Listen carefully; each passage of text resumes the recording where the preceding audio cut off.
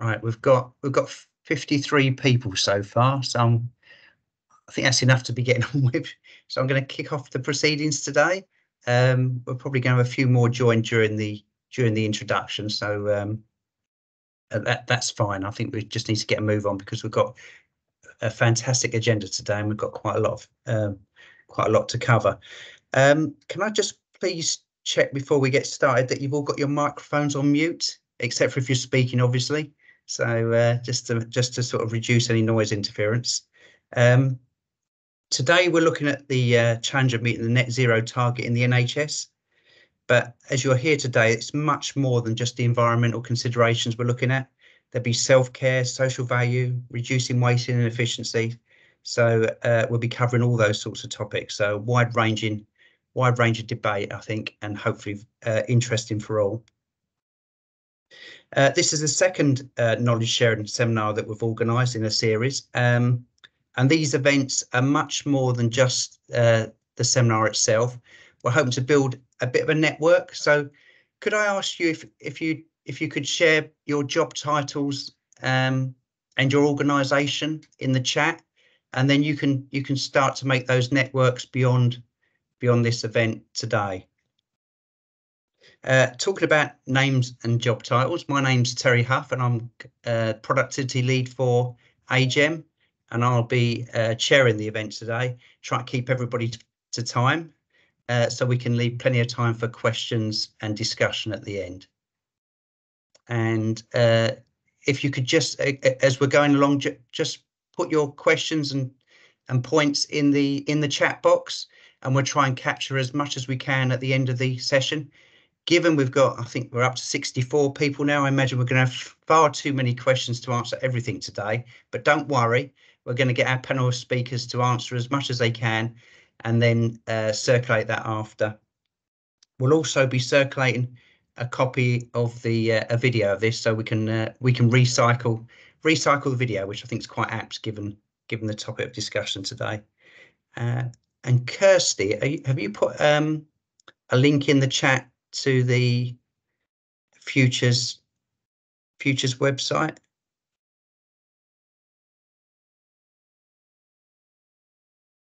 Kirsty? I'll do that now. Yeah, I think most of you are already members of this Social Value Futures website, but if you're not, please do join. You can keep up to date with the latest news, future events, and also, as I said, make those connections via this network. So I think that's going to be a really useful part of today, is about helping each other to address what is going to be a significant challenge over the next few years. Right, I'm not going to take up any more of your time. I'm going to hand you over to Stella, who's our first speaker today. I'll let Stella introduce herself. Thanks, Terry, and good afternoon, everybody. Really good to be here. So I've got the opening slot, the opening pleasure, really. I'm going to try and set a bit of context, really. I work in the East of England. I'm in the Greener NHS team, so work closely with ICB leads and sustainability leads in Trust in iPatch. And the focus really is all about this kind of moving us towards net zero and a more sustainable healthcare. And hopefully what I'm going to share with you today is my kind of route map to that. How I think we get there is we need to change the way we see things in order to change the healthcare we see. Thank you. If you could move the slide. Thank you very much. So 5 things I want to talk to you about today, this morning, or this afternoon even. First of all, kind of unpacking, understanding the issue, really, the scale of the challenge and what the nature of that challenge is. I'm going to talk a little bit about our kind of how carbon is locked into our behaviours and our practices, and the circular economy approach and how that can be really helpful for us. And understanding the ask. When we use the word sustainability, it means lots of different things to different people. And the NHS Net Zero report is obviously about carbon. It is about carbon reduction, but it is much more than that. And getting our head around that shift from sickness response system as a healthcare system into that kind of promotion of health and well-being is a big part of the ask in order for us to get to a net zero healthcare system. I'll then share a few things in terms of the trouble with carbon. It is really difficult to picture, and it is kind of entrenched over many years. We didn't get here overnight, and it would take us a little while to unpack our behaviours and our practices, and then share a few thoughts really around what we can do positively in terms of reframing that around a greener lens and how we kind of spread that accountability across the system. And then lastly, and hopefully this will sort of link in as well to some of the other speakers that are going to talk to you later, but really taking more of a kind of how do we bed this in to our normal way of working rather than thinking of this as a programme. It's not an initiative, it's not a project, it's not short term. It's more about embedding it in the core of what we do. And hopefully I'll share with you how I think commissioning is key to that process. Thank you. Next slide. So understanding the issue, current norms, values and practices in the circular economy. Thank you.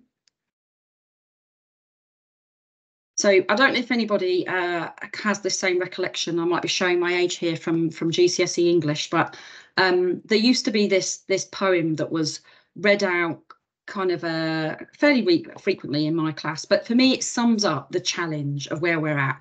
And that challenge, I'm not going to read all the way through that poem, but that challenge is, in a sense, is our opportunity is about everybody leaning into the challenge of making sustainable healthcare. And the danger is that people look around and think, oh, that's not my job, it's not in my job title, I've not been given that specific brief, someone else is going to pick that up. It's really important someone else will have a handle on that. But ultimately, the challenge for us is that nobody does anything because everybody thinks that somebody else will. And we can all get quite angry about that. So for me, the first sort of takeaway is we all have to lean into this. It has to be about everybody in the system doing their piece, irrespective of what role they do. Some will have clinical roles, some won't, but we can all make steps towards that sustainable healthcare system. Thank you. So what are we trying to make an impact on? For me, understanding that the challenge is, it's really around decision making.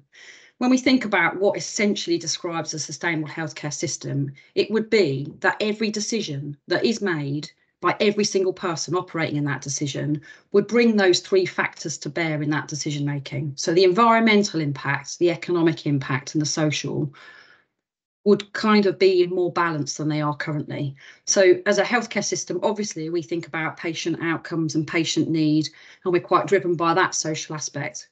We're not always as good at looking at that wider community population picture and some of the ways that we can be supporting the wider determinants of health in the way we make decisions, because that's not maybe kind of how the NHS has been framed. Becky will talk a little bit about wider social value. Finance, we all live with that kind of constant pressure of making decisions within a limited financial envelope, but that environmental voice is often kind of second, third, fourth. It's very quiet. We're not really bringing that to bear in our decision making. Thank you. Next slide. So if we get our decision making right, one of the other things that we need to understand is the kind of framing of our current economy and the model that we work in. So we've described this as linear model, high cost, high waste. I would define that, if we think about public sector over the last few years, we've thought about how we can bring products in as cheap as we can that are fit for purpose. And we focus a lot on what we do with them while they're in the system with us. And we probably don't give them very much thought at the point we finish using it. We put it in the bin. If we're really good, we put it in the right bin, or maybe we don't. And we then don't really think about what happens to it afterwards. So this kind of model of kind of in and out, buy it cheap, you know, kind of use it once, buy again, that kind of attitude and culture is one that makes it really difficult for us to tackle the carbon. Next slide, please. So where we want to get to is a more circular economy model. So, you know, that's typified by the fact that we retain the value of things for much longer, that we actually really think about where they've come from. We think about how we can maximise the use of it. So whether that's kind of reusable items, whether that's repurposing, whether that's recycling, but we are looking at how do we retain the value. So obviously that's good for kind of efficiency as well. And when we think about cost, we don't think about how much did it buy me, how much did it cost me to buy this product in. We think about the whole cost, the true cost, the kind of personal cost to those that are involved in that manufacturing, i.e. picking up things like modern slavery. But we think about what's the cost while I'm using this product and the cost of waste. So many of us would have no idea really which, you know, what the cost of waste is coming out of our hospitals or our systems that we're working in. But we would have more of a kind of focus on that in a circular economy culture. And that zero tolerance really to any kind of waste, whether that be time, energy, water, or travel. Thanks. Next slide. So context for this really, when we think about sustainable healthcare, for me, that's really it's about population health. It's about moving a shift away from just thinking about the patient that's in front of us and thinking about everything that we're doing and how that impacts on a community and on that prevention of ill health and the wider determinants of health. And you can see on the right hand side, I've kind of, you know, stolen an image actually from one of our trusts, Cambridge University, Adam Books, but you know, those various things that impact on health as a result of climate change. It is about improving our resilience to that and our effectiveness and, you know, ensuring that we're reducing the demand for healthcare services over time rather than kind of exacerbating some of our, you know, current conditions that we see amongst our population. Thank you. Next slide. So a little bit about understanding the ask and what the net zero kind of targets from an NHS point of view look like. Thank you. Next slide. So I have to kind of start with the legislative. There is a requirement on us, a legal requirement for us to consider the Climate Change Act and the Environmental Act, and that is placed on all trusts and ICBs. And in a way, when it talks about consider those two acts, for me, that's about where it drops into the, well, how does that impact on our decision making? At what point are we actually considering that? Do our processes and our procedures support us to do that? Or is that like an afterthought that we're kind of expecting people will have this act in the back of their mind when they're going about their daily job? Thank you. Next slide. I've tried to take what is a really comprehensive and really well thought out document, the NHS Net Zero report, and in a way try and simplify that on a slide in the way that I think about it. This journey to transforming the NHS for me sits in these four big buckets, really, in terms of the things that we need to focus on. And bucket number one really is around the commissioning and enabling sustainable models of care, because the commissioning process is where we set out our expectation of what good looks like, of what quality looks like, about what the outcomes are that we're looking for. And within the way that we do that commissioning process, the sustainable lens looks at, you know, digital, it looks at what travel we're requiring in terms of where we're putting those services. It looks at, could we prevent any of that ill health? What can we do to kind of mitigate repeat, you know, patients coming back with the same issues? But it also looks at productivity and, you know, inefficiency and duplication. And we would also home in some of our kind of real hotspot areas around plastics, single-use plastics and reusable PPE. So how we frame what it is that we're trying to deliver is the starting point. And that kind of sets the baton for what our procurement teams can then do in terms of where they're purchasing products from and whether or not those suppliers are sustainable in their practices, but also the actual products themselves. How do we begin to understand which things are lower carbon, which things are better for the environment?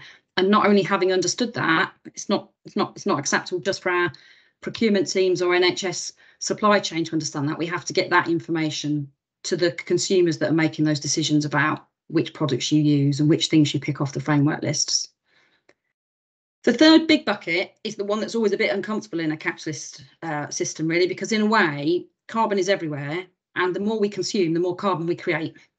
So actually the kind of reducing, just generally just not using as much, thinking about, do we really need it, is the single biggest thing we can all do.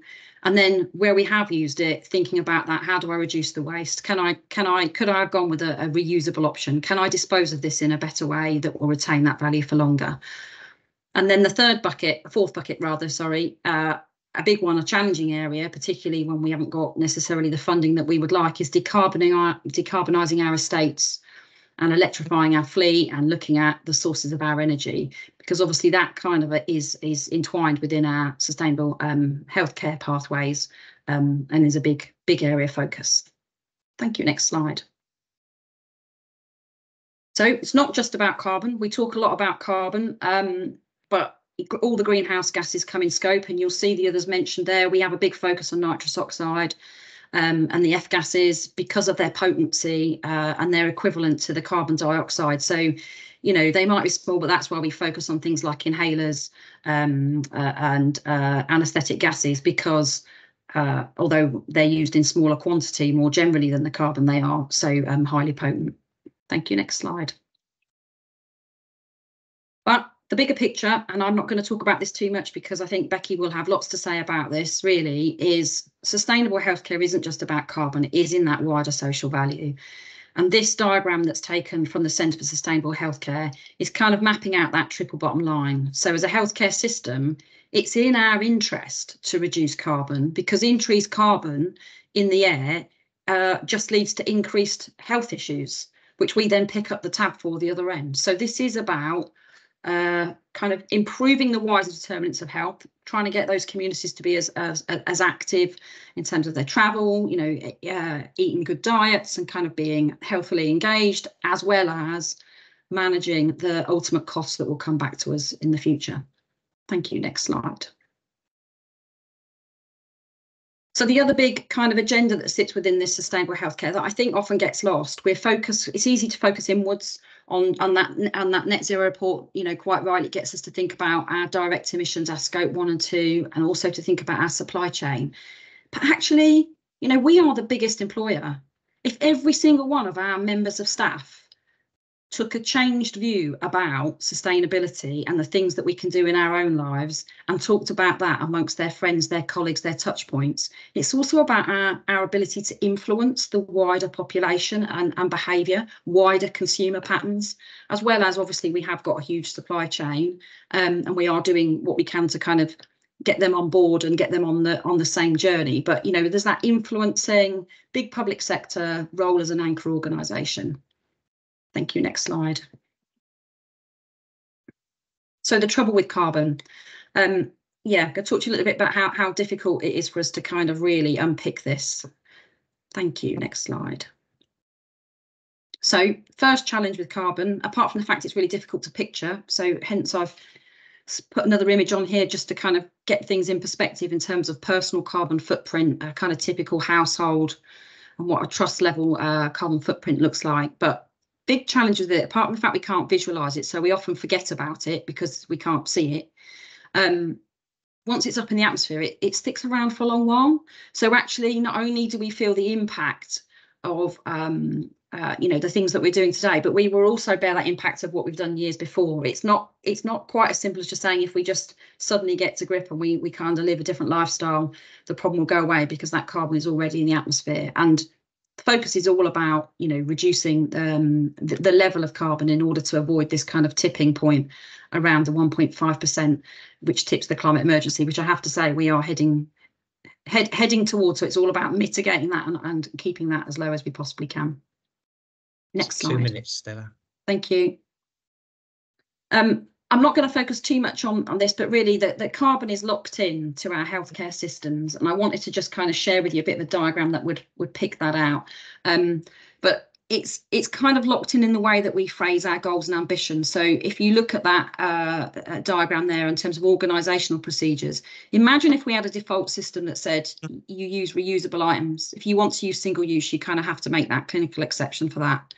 Just actually sometimes in the way that we frame the goals drives the behaviour and the activities and the policies. And we have seen that where we've had national changes. So the ban on desflurane, we saw massive movement. We get funding pots that kick in, whether that be a kind of positive funding for LED lighting, which encourages people to take up those opportunities, or whether that's about penalties. So the civil penalties around the emission trading scheme, where our hospitals have to pay a fine if their boilers and things are basically emitting more carbon than the capping level.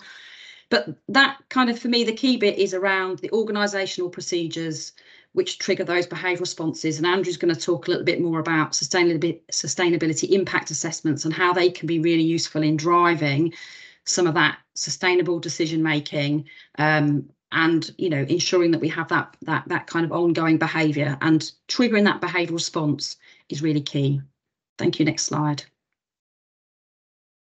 So developing the greener lens. Yeah, if you can just flick on to the next one, conscious of time, Terry. So changing our goals and our narrative, thinking about how we align the story that we talk about sustainable healthcare. It's not something separate to all the other things that we do. It is about reducing air pollution to tackle childhood asthma or to improve obesity. It isn't just about carbon per se. It is about thinking about, if we don't actually lean into this, what does it look like when we start to experience more extreme weather, flooding, and how that impacts on poor mental health. You know, East of England had the most flooded sites, I think, in the last 2 years, actually. But also thinking about how we reframe how we talk about it so that it feels like it's part of everybody's job, not that something is separate. Thanks. Next slide.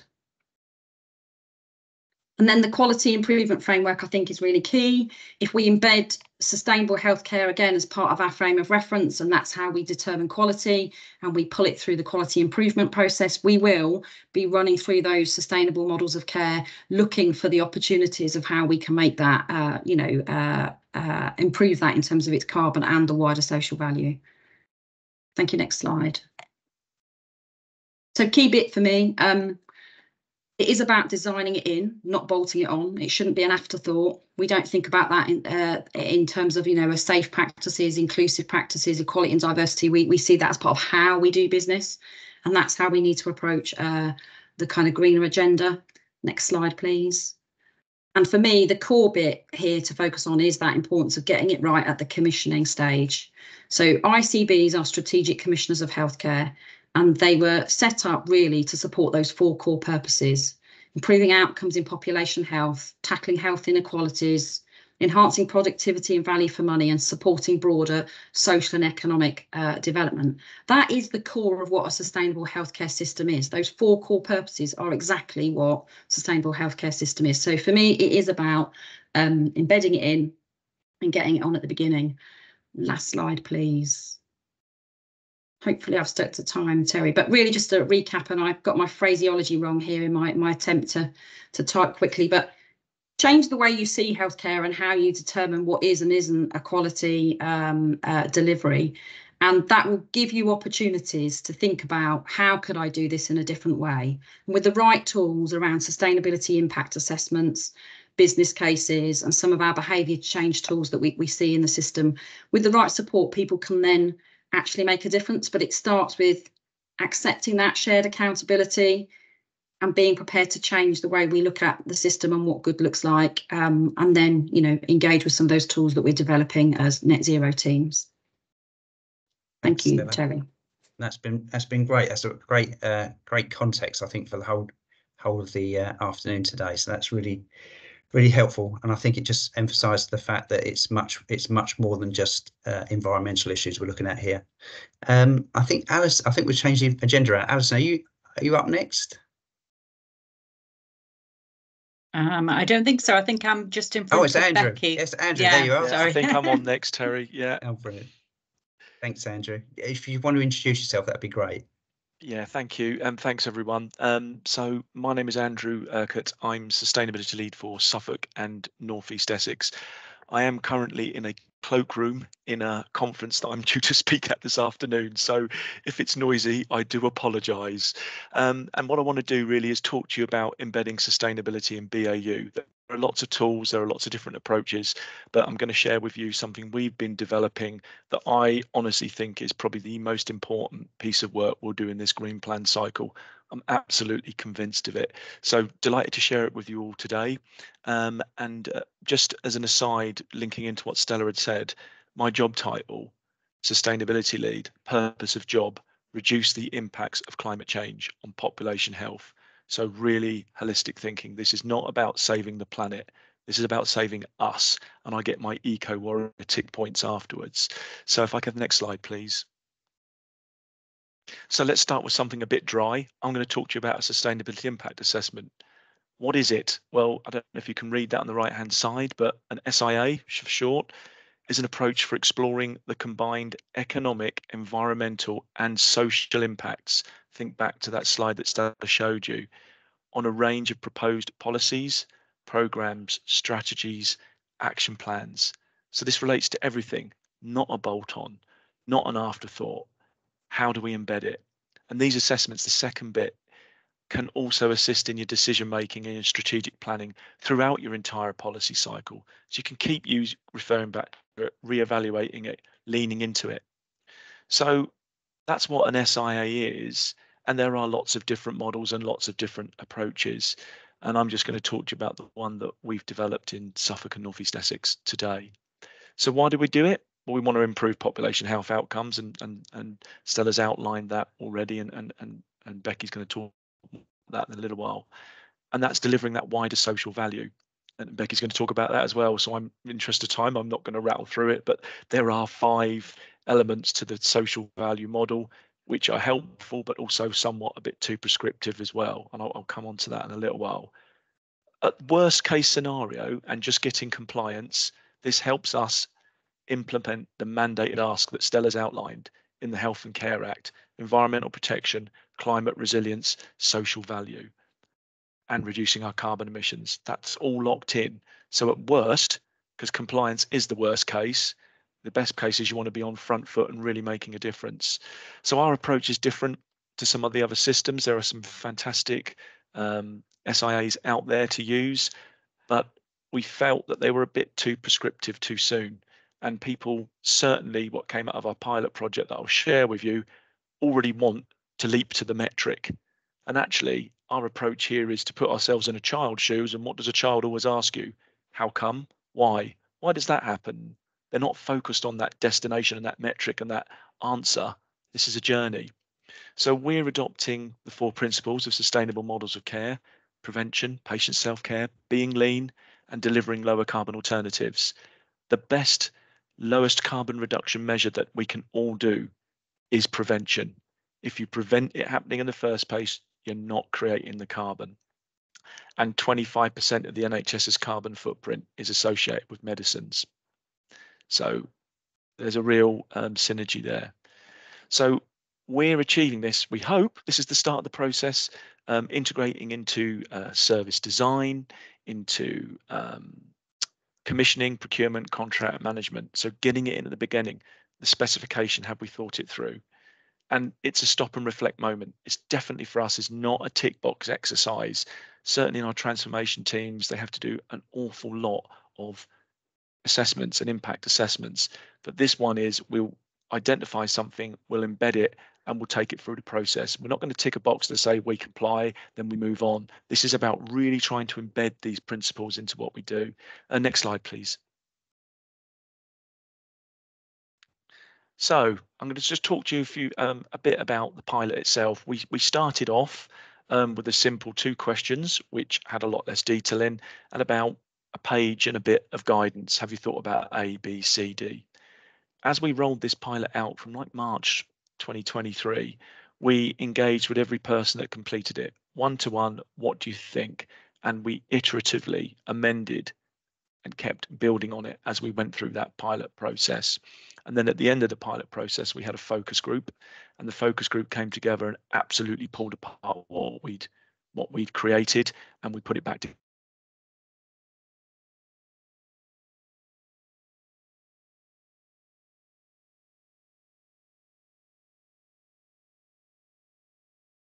Am I back in the room? You are back now. I thought you disappeared behind the coats there. Great, isn't it? It's like live TV of a certain age, but never mind. I was going to go back Blue Peter, but I won't. So anyway, so look, the SIA itself is a conversation starter and a prompt. It is that line in the sand, stop, Kit Kat, whatever. Don't just charge forward, have a think. So we put a snapshot guide in at the front, and that links all of the issues that Stella and Becky and others are going to talk about today. 7.5 to 10-minute read. We outline social value, the ICB responsibilities, the steps we want people to do to complete it, and then we've split 2 very prescriptive and high social value questions, 1 environmental, 1 non-environmental. And then there's a series of guides and prompts behind, figured around domains where the hotspots are, so that people can go to it, think, where is the carbon hotspot? I use our Be Well bus as an example. The Be Well bus is, we've got a coach for a year, and we're taking care out into the community. Well, if you're driving a coach around Suffolk and North East Essex, you're automatically creating carbon. We've got an issue. We've identified that issue. Then we can start to do something about what can we mitigate. And then the other element of that is there is tremendous social value through taking that bus out. So although there's a negative carbon impact that we can start to mitigate against, there's a huge social positive in terms of health and well-being, community engagement, community integration, access to service. The list goes on and on. So this is what this is. This makes you stop, think, pros, cons, right, what can we do about it? And then we put some example responses in there and some other links to useful information. So next slide, please. I'm going to start rattling on in the spirit of time. Stella's already talked about the 4 models of sustainable care: prevention, patient self-care, lean and lower carbon. So I won't dwell on them, but just to give you an example of those 4 elements and how they might help. So prevention and patient self-care reduces medicines use, 25% of the NHS's carbon footprint, reduces travel, 14% of the NHS's carbon footprint, reduces emissions to support patient throughput, lean, and helps to tackle inequality by getting to the nub of some of the issues that underpin them. And then lean and lower carbon, if you're reducing waste, walking aid reuse, for instance, that's going to help. That's a lower carbon alternative. And that every bit of equipment, it's a reusable tourniquet, a reusable catheter, or whatever it may be, if it's a lower carbon alternative, you can potentially save money in doing so. So next slide, please. Okay, this is the front cover of, or the second cover on the snapshot guide. And you can see that we've got the UN Sustainable Development Goals there, and we've got the wider determinants of health on the right-hand side, and we link them through. It's like a story tell. Now, we added this in at the beginning, and we've written it in such a way that it can be sliced off and used as an extra guide.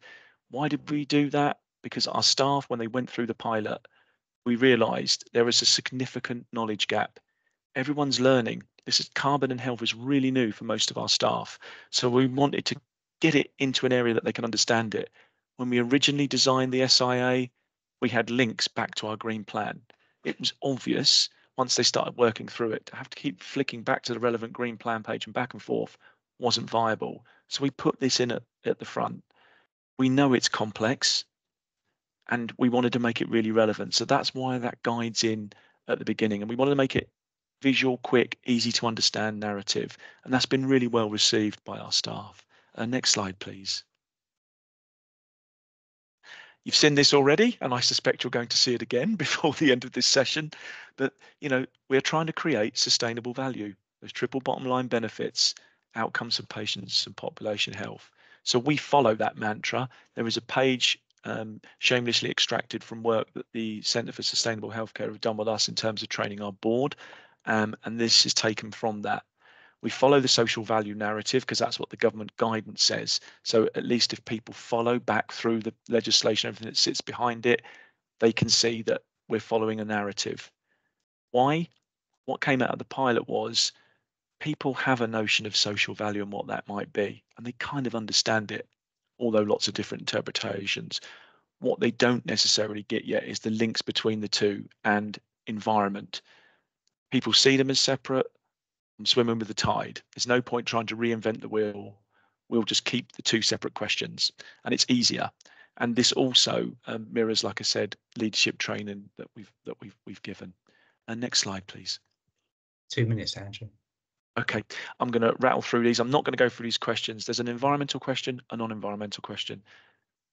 The environmental question has the carbon hotspots, and carbon is mandatory. The non-environmental question, basically, we've gone through the social value model, put in the headlines, and added an extra couple of sections on there. We are framing that as a free up, down, and desired outcome and narrative. Why?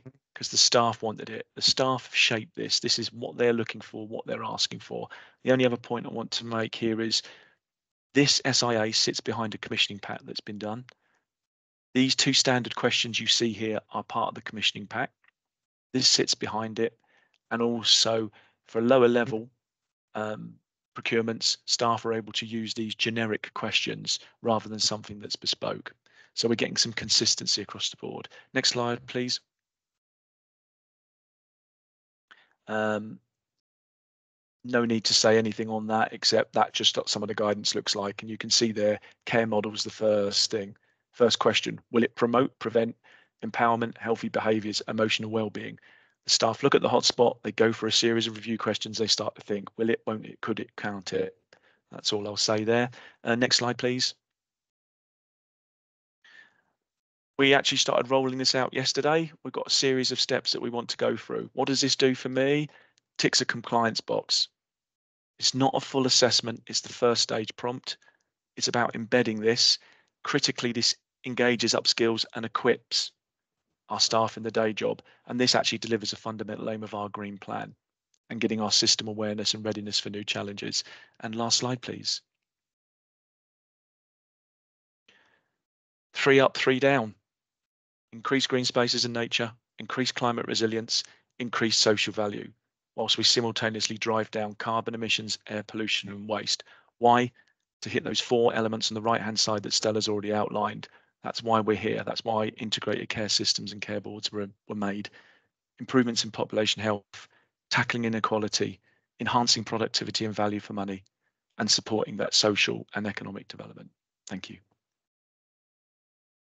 Thanks, Andrew. That's been really helpful seeing how you've got your staff to sort of engage with your SIA, and I can see the huge amount of work in planning in getting that off the ground. So it's not something you can just run into. If you really want it to work, you've got to put the effort in. And from those few slides, you can really see the amount of work you've been doing. So looking forward to seeing maybe at a future event how that's succeeded, how that's landed, how people have taken ownership of that. Yeah, thank you, Right. Terry. Will do. And I'll just say, Terry, I do have to leave in a little while, but we will share the SIA for you to circulate to your colleagues as well later in the week. Thank you. Thanks. Alison, over to you. Thank you. There was a question in the chat bar that maybe we could perhaps answer in the chat bar rather than take up more time. So I'll share my slides actually, because I think I've made a few changes, Veronica, if that's all right, with colleagues. So hopefully you can see that. I'll just put them onto slideshow and then I can move through quite quickly with this. Chris has still got his hands up. I don't know, Terry, if you want to take that or. Yes, Chris. Well, thank you. I was going to put it in the chat. I'm Chris Right. from the Stroke Association. So the previous speaker mentioned the supply chain to get to net zero by 2045.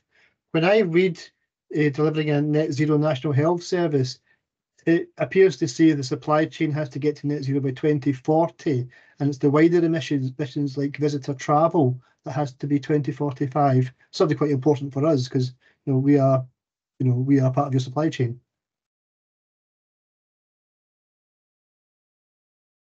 Perhaps that could be answered in the chat, but I'm just thinking of your time, Terry. But I'm sure that sounds like an easy one to answer because it's a factual question. Andrew or Stella or Becky. Shall I progress and then they can answer in the chat bar? Is that all right? I'm just thinking of your time, Terry, that's all. So just building on the previous speakers, and I think you're going to hear the same over and over again. So I'm the exec director leading our social value network and really interested in colleagues' thoughts and ideas about how we can strengthen our network and really make it a force for good and a force for change. What I did want to talk to you briefly about was innovation within this whole arena. How do we bring social innovation into the context of decarbonisation? And how do we take this multifaceted goal and trade-offs? And we have a number of trade-offs when we're looking at health and care transformation. So that's what I'm just going to cover a little bit. Becky will cover this in a minute about our Social Value Centre, which were available for the NHS, local government, industry, and of course, community organisations, voluntary sector. And we aim to be that single point where we look to coordinate some of this fantastic expertise that there is out there and to be really generous with our knowledge.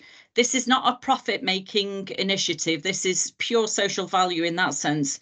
Obviously, it needs money to keep it going, but really what we're looking to do is share knowledge and really rapidly look to adopt that knowledge. And we think it's a really much needed initiative. And these are some of the areas we're focusing on in terms of providing that support, but and recognition of awards, recognition of knowledge, and making sure that we've got a strong set of support in that. So just picking up this aspect of goals. Now, we've talked a little bit about social value measurement, but within the NHS for a long time, we've had a huge number of other measures and goals.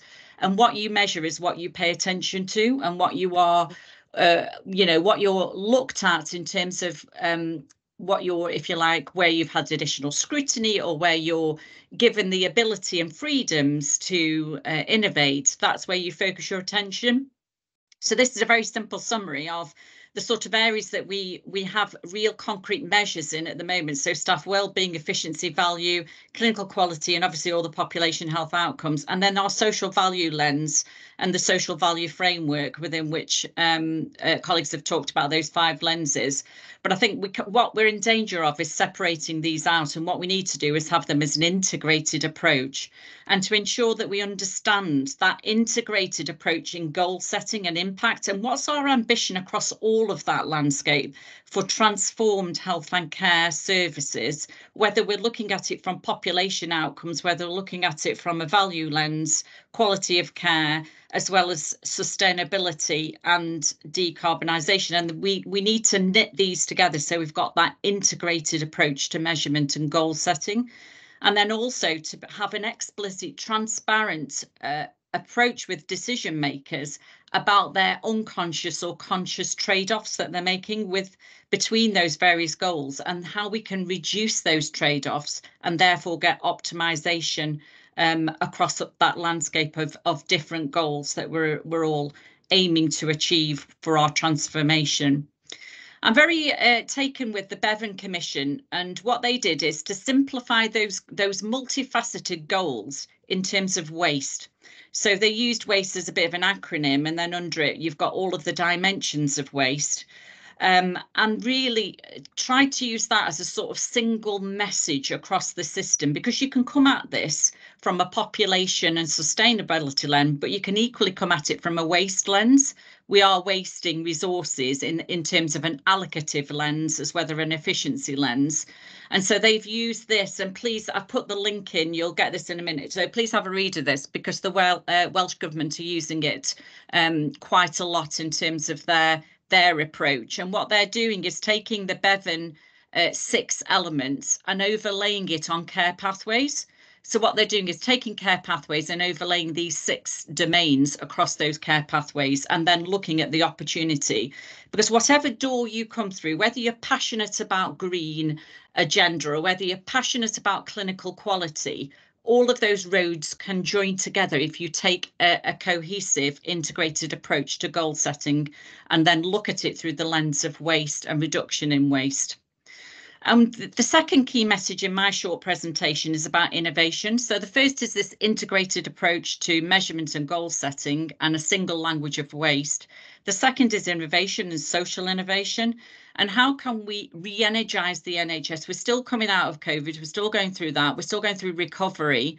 How can we re-energise social innovation to really drive new ideas and therefore get a stretch and even more ambition into our transformation plans? And we're very keen on supporting colleagues with this. We've got a playbook on innovation, part of which is our approach to hackathons, which we think is a really good way of actually energising this whole agenda. And if we look at that on the right hand side of here, if you take your direct care model initiatives, we've got, if you take any transformation plan, you've got a massive digital technology adoption.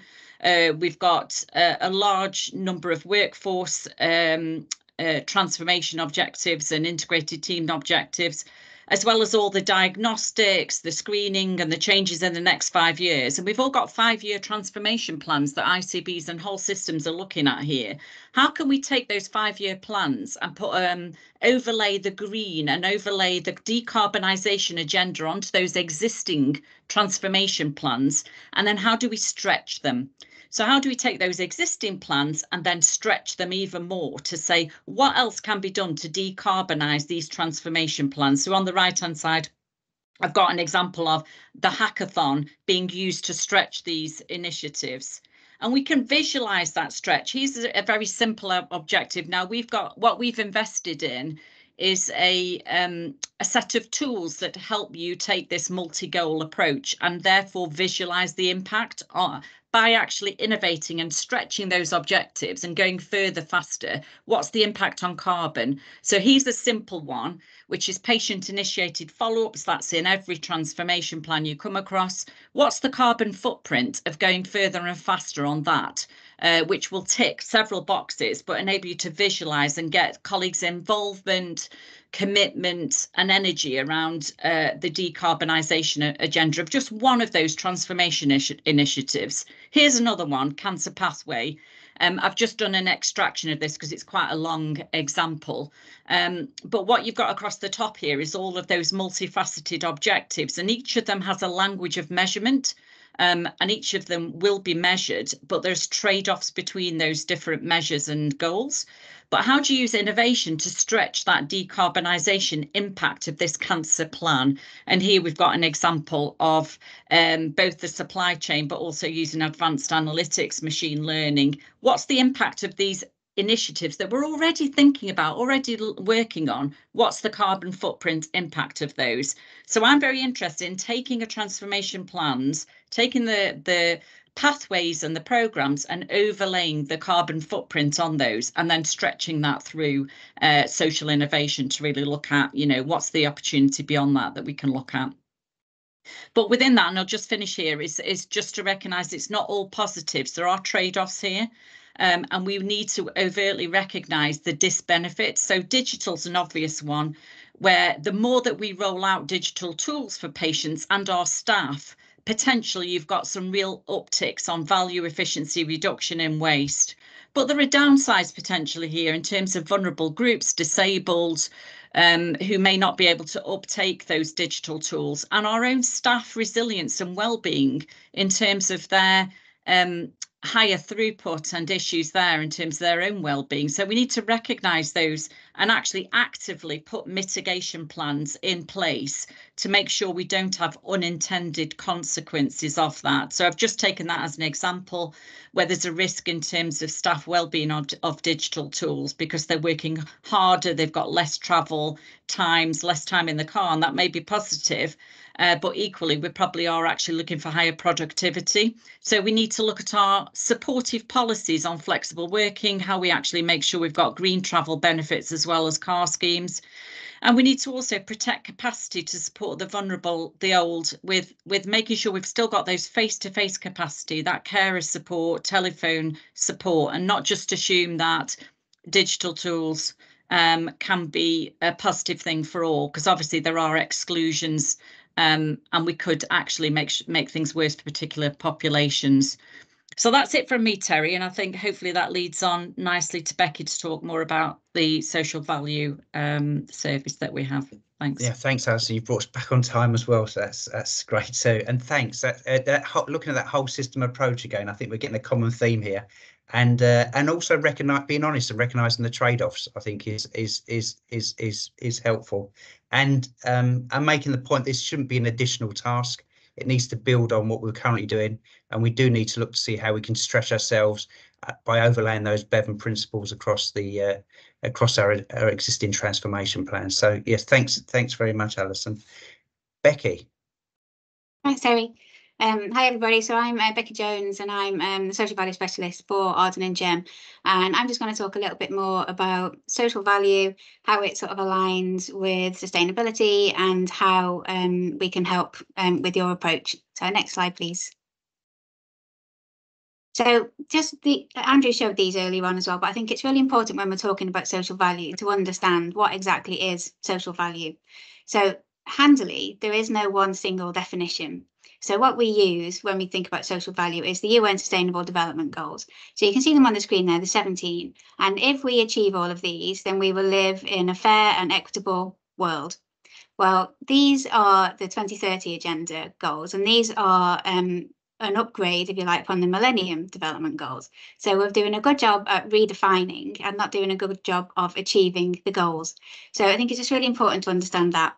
And when we think about social value, we think about it from an economic, an environmental and a social perspective, and that comes through the Social Value Act, which came in 2012.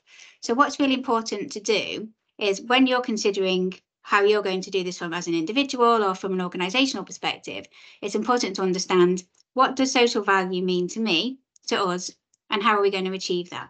Next slide, please.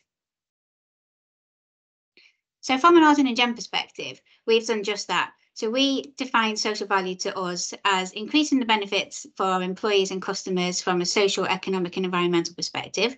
It's about being a growth enabler with a focus on reducing health inequalities. And it's also about growing capabilities within our customers across our organisation to deliver improved social value. So basically doing everything we can to increase our social value and helping customers and other organisations to do exactly the same. So we've done that with a series of pledges and some KVIs, so key value indicators, so that we can deliver on our pledges. So across these 6 different themes here. Next slide, please.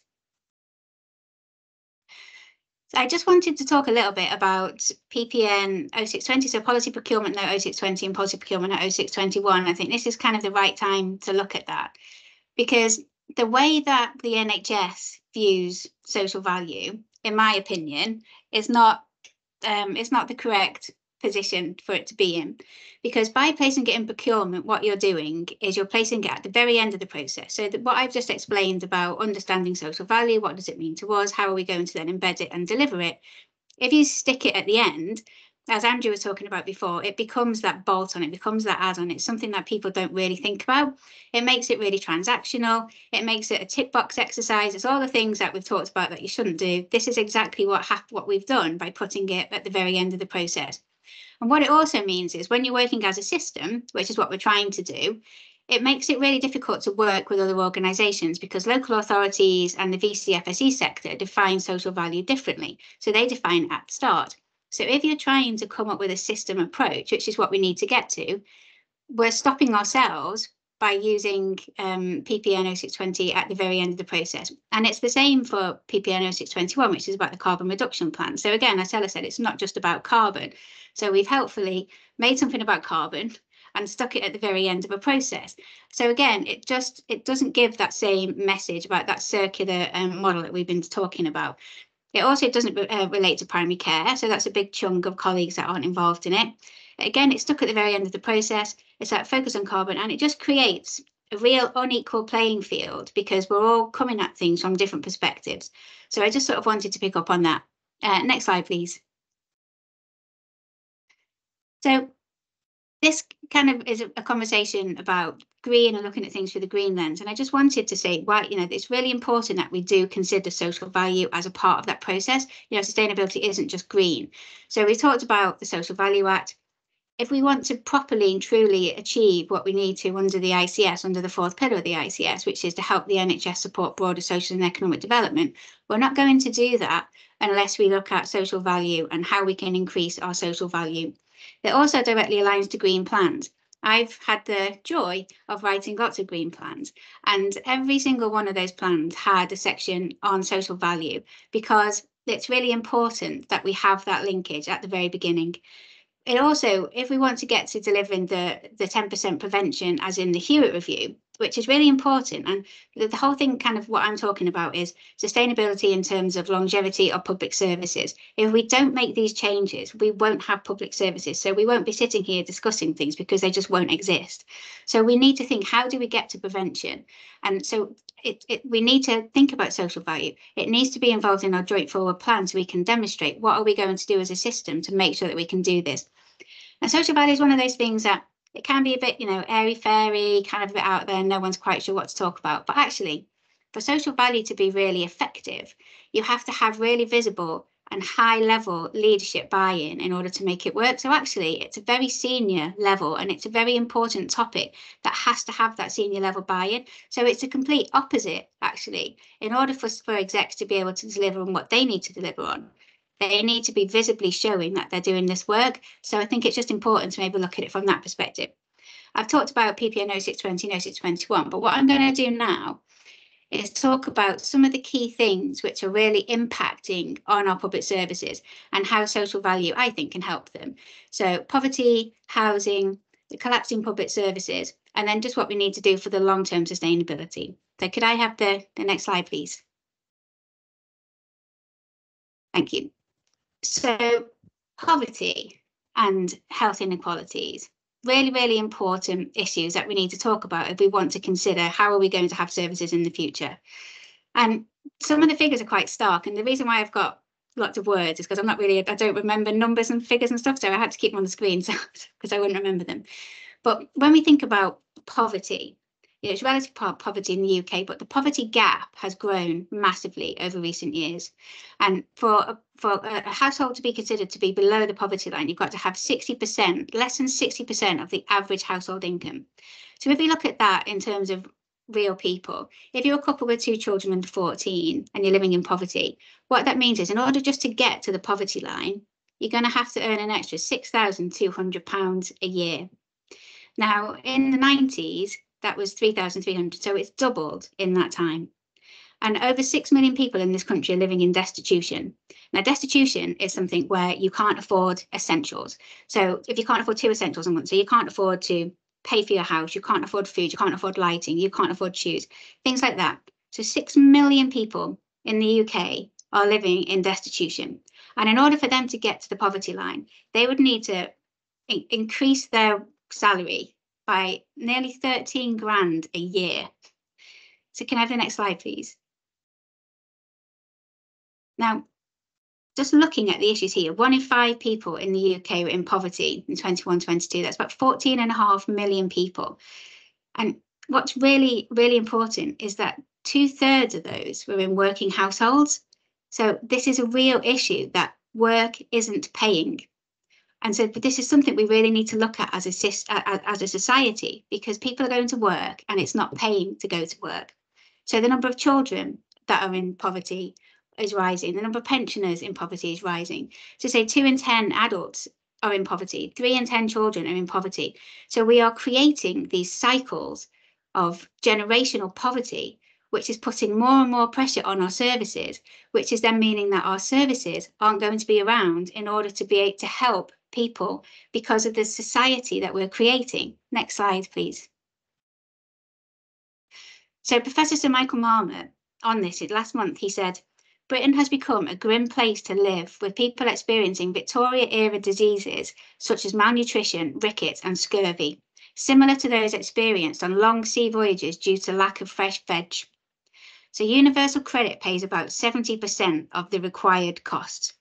So those on universal credit and benefits can therefore expect to be ill because they can't eat sensibly, they can't heat their homes and they can't afford other essentials. This is 2024 and this is the position that we're in. We're back in Victorian era Britain. And what we need to do is reduce the pressure on our services so that our services are able to deal with the people that most need it. And in fact, we're doing the complete opposite. We're imploding on ourselves. We're not paying people properly. We're not having proper houses. We're not having proper, the poverty of aspiration is everywhere because people can't get out of this slide of a society that we've created. And this is why social value matters. And this is why it's inherently linked to sustainability, because until we can increase social value, there will be no sustainability because there won't be any services. Next slide, please. So moving on to housing. So we know about 28 to 32,000 people a year die because of poor air quality, and that's internal as well as external. And we know it costs about 50 grand to treat someone for pneumonia. So why then have them in hospital and send them back to a house that's full of mold? It just doesn't make sense, but this is what we're doing. And I just thought this was an interesting quote by Lalitha Try from the Resolution Foundation. And she said, the UK is blighted by 2 housing crises. High housing costs are causing many renters in particular to fall behind on housing payments, while poor quality housing is leaving millions of people having to deal with damp and malfunctioning heating, plumbing and electrics. High costs and poor housing quality can make life miserable for poor people, can damage both their personal finances and their wider health. In other words, this is impacting on every part of an individual's life and it's putting more and more pressure onto public services. So if we can go back, if we can increase the social value, if we can reduce health inequalities, if we can build up the communities so people can help themselves, that is what we need to do to reduce pressure on services and have more sustainable services in the future. Next slide, please. Thank you. And so just to carry on in the joyousness of this, it does get better, don't worry. But just to look at like the crumbling public services. So if you look at the chief exec of the British Association of Social Workers, she says there's much more inequality, many more people proportionally living in poverty and relative poverty and even destitution. those circumstances on families those circumstances are stresses on families and create need of all kinds. The relationship between poverty and demand on services cannot be missed. Let's look at dentists. We know we're near the terminal decline with NHS dentists. 6 million fewer courses of NHS dental treatment last year, over £500 million lower in real terms in terms of funding from 2014. And it's nigh on impossible to get a dentist. If you look at teachers, nearly 40,000 teachers left the teaching profession for reasons other than retirement in 21-22. That's nearly 9% of the total workforce and the highest since records began back in 2010. And the NHS, 170,000 workers left the NHS in 2022. This is just unsustainable. So we've got more and more people needing services, more and more people leaving the provision to be able to provide those services. And I think this, at the bottom here, this quote, when people live in a fair, caring society where everyone has equal access to social goods, they don't have to spend their time worrying about how to cover their basic needs day to day. They can enjoy the art of living. And instead of feeling that they're in constant competition with their neighbours, they can build bonds of social solidarity. And I think that's where we need to be. We need to be where we are building bonds of social solidarity and we are helping each other. Next slide, please. And that's why, if I take you right back to what I said about Arjun and Jem at the very beginning, our focus for our social value is to increase our social value and to help others increase their social value. So at the end of the day, what we've got is stronger communities, stronger individuals who can help themselves and less reliance on the public sector. So what we've got here is a whole list of things from in terms of different offers of support that we've created in Arjun and Jem. So you can see them on here, but if I can just go to the next slide, I can talk you through each one. My slides don't seem to have come across very well, so they're all a bit random. Well, apologies about that, but the intent is the same. So from the network, we've created the Social Value Network and we've invested in this. And what this does is it's a way of bringing people together to have like a best practice communities. So we can share information, we can share learning, we can just work together so that we can as a public sector and working with suppliers as well, is just to really say, this is what social value is. This is how we can work together so we can share it all. So instead of doing it, 42 times across each different ICS, let's share together and let's work collectively to make the lives better for the people whom we serve. Next slide, please. Okay. So this is just a little bit about the Social Value Network that we've got. There's all kinds of stuff on there to help in terms of your social value journey. So whether you're at the very beginning, whether you'll want to work as an organisation, or whether you're in a position where you've done quite a lot already and you want to move to the next phase, which is working as a whole system. And when I talk about whole systems, I include voluntary sector in there because I think it's really important that the voluntary sector are at the table of the ICS as well. Next slide, please. And it's all really safe. We've got the vault, so everything that you've got in there can be put in the vault, so you can work up all your information. It belongs to you, and you can build your approach for social value in your area. Next slide, please. We've got a social value advisory board. So this is made up of people from all different sectors. So NHS, local authorities, voluntary sector, housing association, private sector. And these are all people who can come at social value from a different perspective and are able to provide their help and guidance to help you in your specific approach to social value. Next slide, please. And this is our free site. So I think Kirsty's already put the link up to that. So this is just something there that's there as a go-to, sort of has some hints and tips on things that are already there for social value. I think we've actually now got about 271 people registered. I think the last time I looked at this, so it's increasing. So it's on there. Have a look and log in. That would be great. Next slide, please. I just want to talk a little bit about the Social Value Quality Mark in Health Awards. So this is the first, as far as you're aware, the first specific award for social value in health. We launched it last year. Can I have next slide, please? Thank you. So what this is doing is, I say lots of organisations are probably doing something. Everyone knows they need to do something, so they're kind of trying to do their best. But what this does is it provides a framework, and it's a visible sort of external validation that this organisation is tackling health inequalities. It's driving fairness and inclusion, and we're supporting a healthier and happier workforce. And this is like an external validation of that. Next slide, please. Thank you. So So we've got the bronze, it's all on there. We can get all the information out to you. But this is, again, it's just a really good way of saying, as an organisation, we are committed to increasing our social value. And then externally, this is a validation that we are doing this. And it's just a way, it's a process and a framework to help you deal with all of this stuff. Like, what do I do? How do I do it? This gives you that clear approach. Next slide, please. Thank you. So, and I'm sorry about my slides. They don't look like that on my screen. So we've got some consultancy support as well, so we can help you at whatever stage of your process you're in.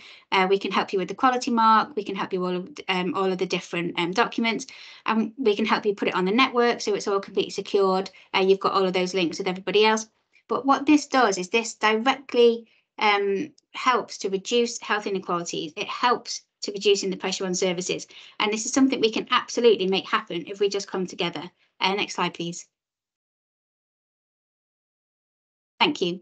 And so just finally, we've done a lot of talking, but, what we need to do now is action. We've got a responsibility to bring about change. And, people are dying today because they're cold and hungry. Public services are on their knees because we can't cope with the fallout of what's happening. So we need to focus. We need to look at prevention. We need to work with our local communities to strengthen them, to give people the autonomy to look after themselves, to be themselves, to help themselves, to have a voice and stand up for themselves. We need people to help each other to work together. And it's not too late, but we are running out of time. So what we need to do is come together and start to reverse the decline. And if we focus on increasing social value, reducing health inequalities, then we can support the longevity of the public services, and they can be there, and we can work together to achieve that. Thank you, and apologies again for my random slides. No, thank you, Becky. It's brilliant. I think we've had 4 really impassioned speakers there, so I'm really, absolutely brilliant. Really great event. And I think, Alison, you've made a comment about making absolutely certain we package this up and share it more widely, because I think Becky, in your sort of bleak summary there, I think you just highlighted to us all, I think, the reason why we're in this job, the reason, what we're here to do. So, and I love that. It's not just about getting rid of inequalities. It is about enjoying the art of living. I mean, some of the situations you described there are awful, and I think that's why why we join public services. So yeah, it's really, really helpful reminder. On that note, your speakers not only been very impassioned, they've been very timely. So thank you. It means we've got plenty of time for questions and discussion at the end. Now, I've seen quite a lot going in the chat box, but is anybody wants to open up debate now in the last 20 minutes?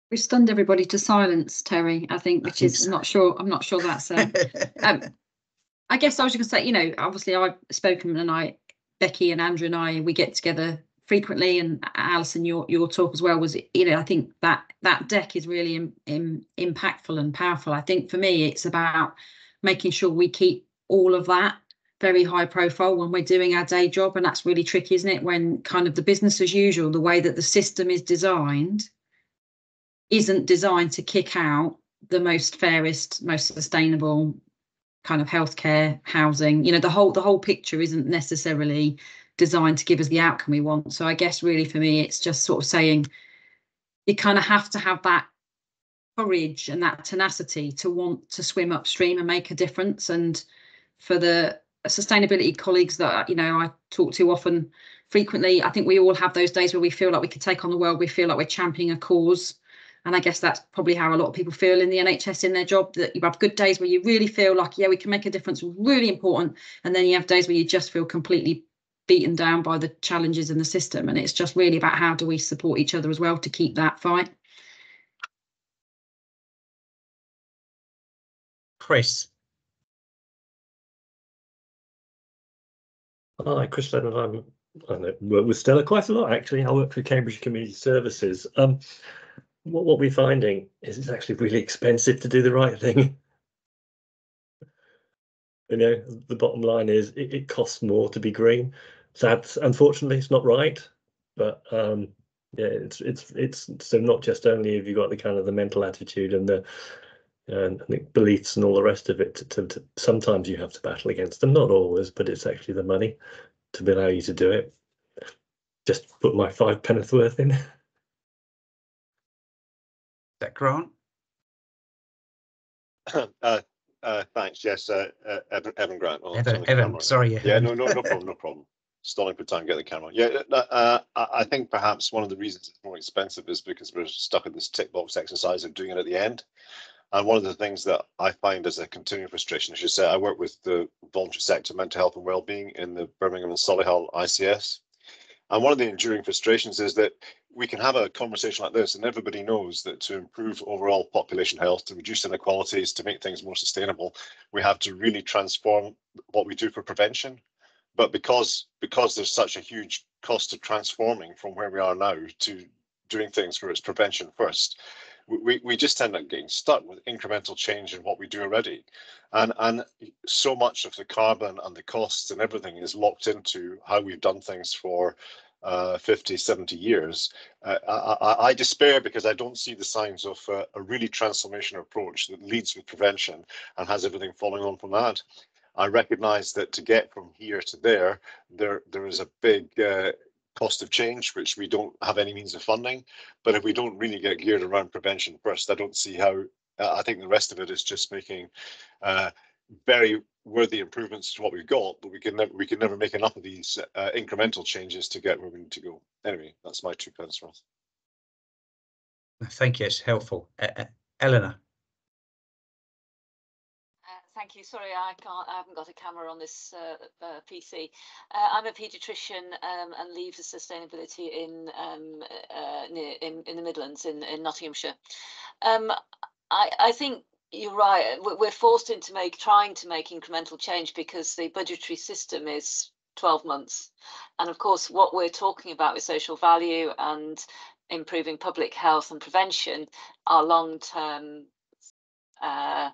plans, and it's very difficult to write those in. And I think we need collectively to persuade people that long-term financial planning will pay off, because you know, for me, that's the only way we can make any of these things happen. We will get financial rewards and it will become cheaper ultimately, but not just yet.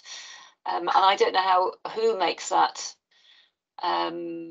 plea or how we do it collectively, but for me that's the thing that needs to happen. I think linked to that, I think it's something about what Alison said is about not trying to. It will be cost if we just keep seeing this as a completely separate exercise. It is about building on what you've already got. I know in East of England, your meds management people have been trying very successfully, I think, for decades in trying to get clinicians to switch drugs for price reasons, but actually that can be quite difficult sometimes. People get fed up, will keep switching them over. They say it's the cheapest today, and then tomorrow you're going to tell me to change again.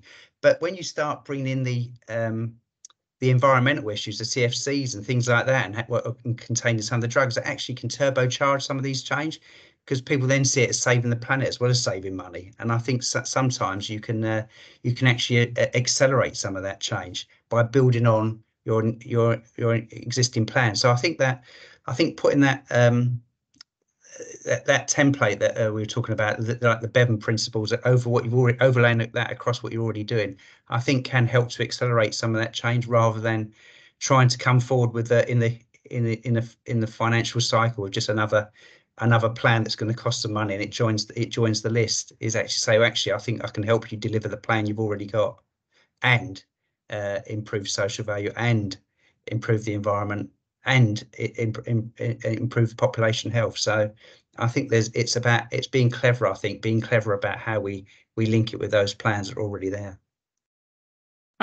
Terry, if I can just jump in, and I think getting other voices to speak on our behalf as a sort of force for change is really key.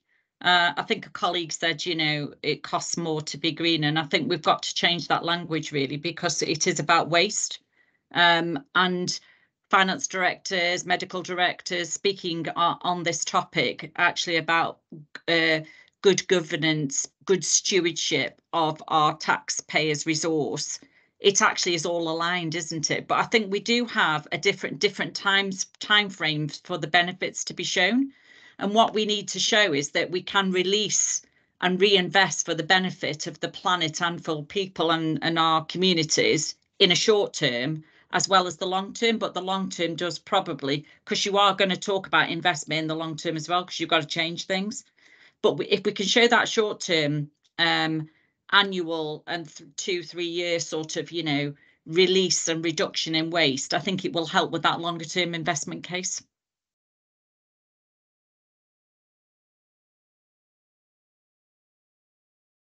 So Chris.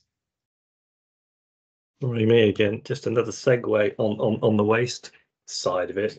If we look at the new HTM, well, it's not that new now, on from NHS on waste in the 2020-60 segregation of clinical waste.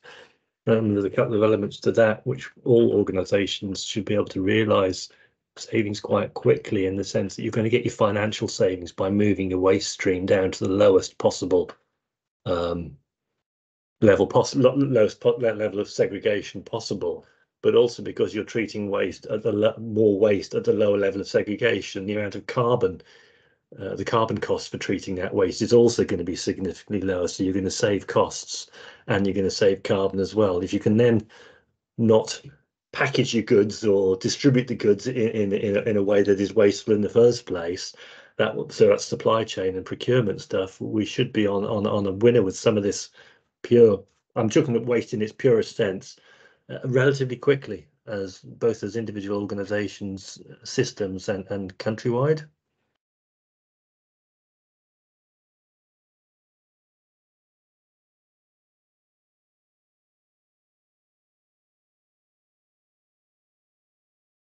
Bella.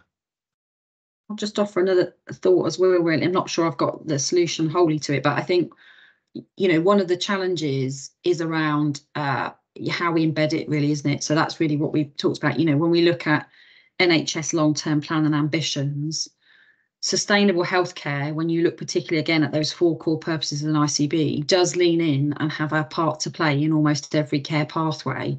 You know, if you're looking at obesity and you're looking at active travel and you're looking at diets, you know, when you begin to think about how do we weave the green agenda into every agenda that's already there, and you know, for me, riding the priorities that people are already feeling the pressure of and responding to, rather than trying to introduce another ask or priority, is part of the trick of the framing. And I think it's unfortunate that in a way we're a bit obsessed with NHS with kind of programmes, projects and initiatives, and the fact that we're called the greener programme, for me, causes me a lot of, you know, sleepless nights, because it's not a programme, it is just a way of working.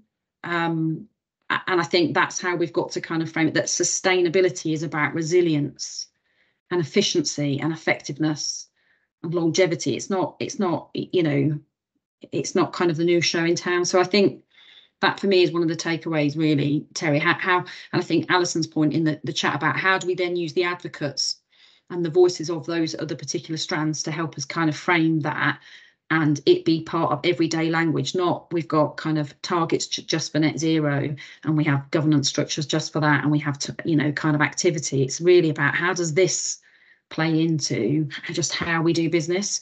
I mean, we've got huge issues in our supply chain, lots of products that we struggle you know, to source. I mean, that's a sustainability issue in itself. You begin to overlay the impact of climate change on whether or not all of those kind of areas that we're pulling those products from will still be around, what that does to the, you know, the workforce. There are huge things that we need to be factoring in that just are part of business as usual. So I think changing the language and changing the lens are the key bits for me. That's helpful, I think. Becky. Thanks, Terry. I think it comes down to how do we define value as well. So is value financial, or is value reducing emissions? Is value saving lives? I think that's the conversation, because there's someone talked before about the finance directors, you know, I was looking at the bottom right hand corner. But if we can redefine value, so saving lives, reducing health inequalities is just as relevant as the financial elements. I think that's the kind of conversation, because if there's a stat, if we can, in the secondary care, 492 million, we could have 100% shift to LED lighting. which would pay for itself in a 3.7 year period and would save £3 billion over the next 3 decades. So that's something that we can, if we can redefine value to something like that, that's how we can start to change it. And I'm not saying we've got a spare 500 million quid lying around, but it's having those kind of conversations, because that would save money in the long term, that would save lives. And that's what we need to do, is redefine value. And how do we want value to, what do we want value to be in the future? And I'm just going to add another thought to that, Becky. Sorry, Terry, just jump in there. I did mention earlier on in my presentation about the emissions trading scheme, but the other thing to keep and to bear in mind is that there is a national policy to move us in this direction. And a lot of that will begin to create financial levers and penalties where we don't meet that net zero. It's like at the moment we're sort of competing with a can we invest in more sustainable healthcare? Like the option is to not do anything at all.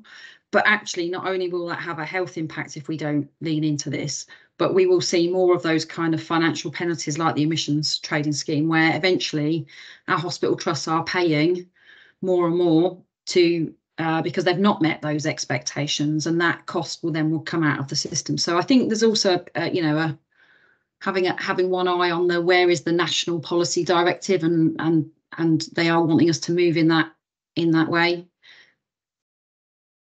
No, absolutely. I think also Andrew's presentation, I think, was really key as well, that we've got to engage with the decision makers, we're all decision makers in our organisations, and it's having an understanding of the impact of those decisions on this agenda, and how we can possibly make a difference, because we haven't got the answers here. So we have to get get those impassioned messages to those who are making those decisions, and also have those solutions, some of the solutions that we haven't even thought of yet.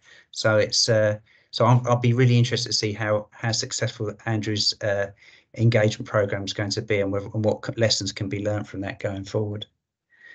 If there's no more questions, I was going to probably give you a few more minutes of your time back, and also just to let you know that we're going to send you a sort of feedback questionnaire, just so we can build on this event, and hopefully help plan future events which add value, which you want to come to. I think the fact that we had, I think at one stage I saw nearly 80 people on this call, so there's obviously a huge demand for these sorts of events and learning, and this, I think we need to build on that. We need to build those networks.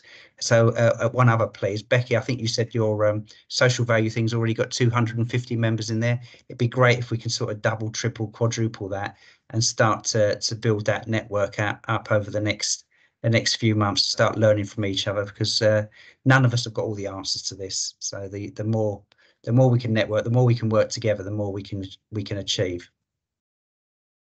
Right.